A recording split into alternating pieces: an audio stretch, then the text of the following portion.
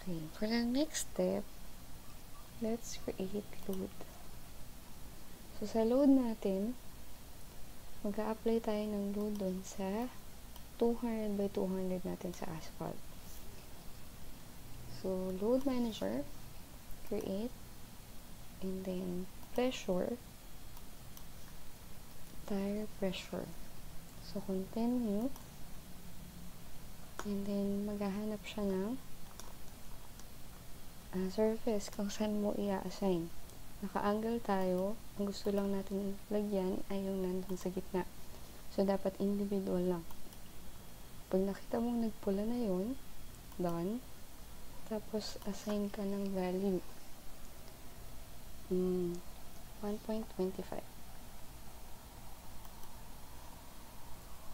Okay.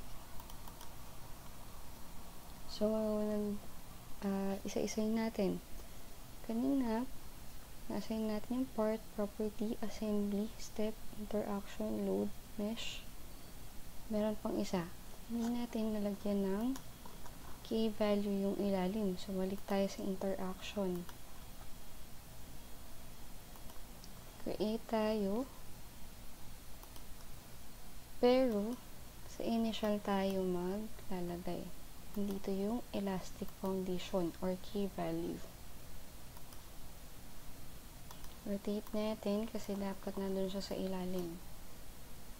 Escape para matanggal yung rotate. Then, select surface. Naka-individual na naman siya. Pwede namang individual pero mas madali kasi kung ibabay angle na lang natin siya. And then, this one value is 0.03. So, meron na tayong boundary condition sa baba. Ngayon, let's create boundary condition dun sa dalawang gilid. Kasi, in reality, hindi naman talaga siya bounded by 3 meters by 3 meters. Meron pa tong element dito. May element pa rin siya sa direction na to. Meron din doon at meron dito. So, para ma-simulate natin yung mga elements na hindi natin na-account dito, magkakreate tayo ng boundary condition. So, nandito yung boundary condition sa model 3. So, double-click the boundary condition.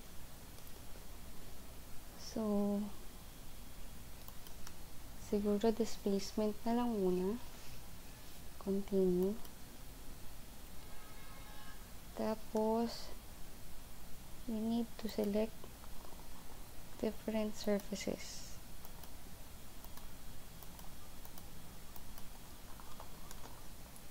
Okay.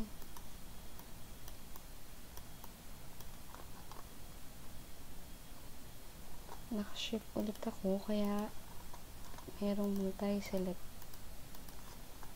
Okay. So, naselect ko na yung dalawang side. Bakit magka-opposite yung pili ko? Kasi escape ko para matanggal yung rotate. Done. Tapos, sa ano ba to? Z-axis, diba?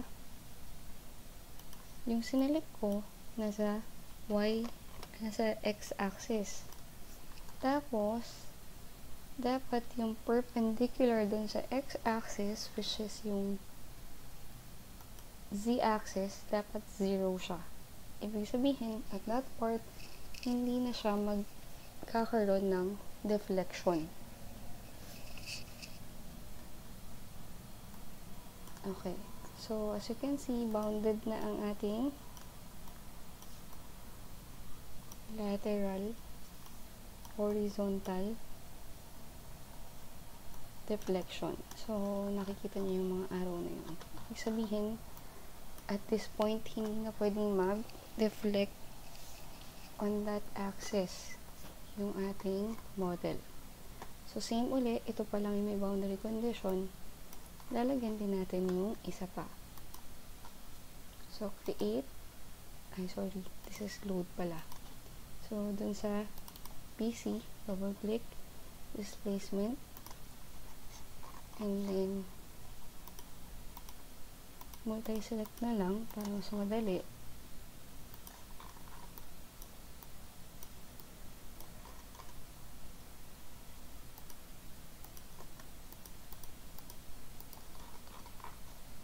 done.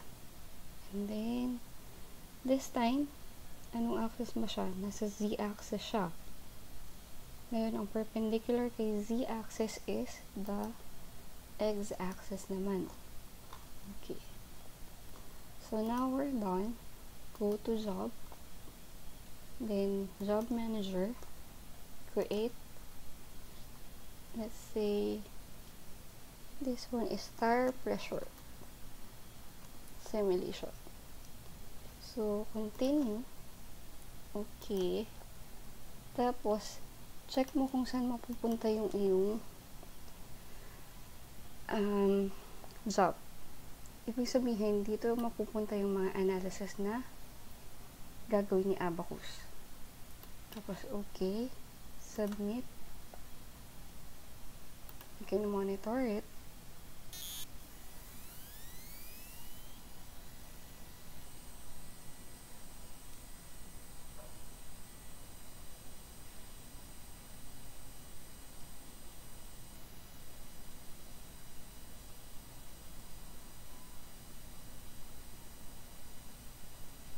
Running pa rin siya. So, kanina, hindi natin ginalaw yung sa step.